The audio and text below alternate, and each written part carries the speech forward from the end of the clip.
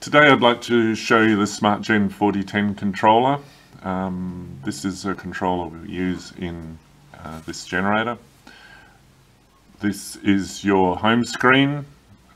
These are up-down arrows. This is a menu button. Press the menu, gets into parameters, information, change the language, event log and maintenance timers.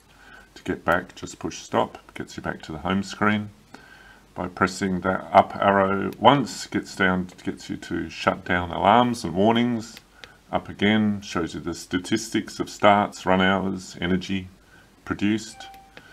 Up again, shows you RPM and your battery voltage and when the engine's running, what the battery voltage is being fed. This is a time and date stamp. If we go up again, shows you amps and kilowatts, which is also on the home screen.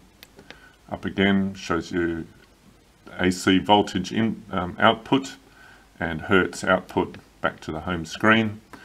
There is 3 modes: your stop mode, which is displayed here, auto mode for remote start, manual mode is for if you want to push the green start button. Thank you for watching. Any queries, please send us an email. Thank you very much. Bye.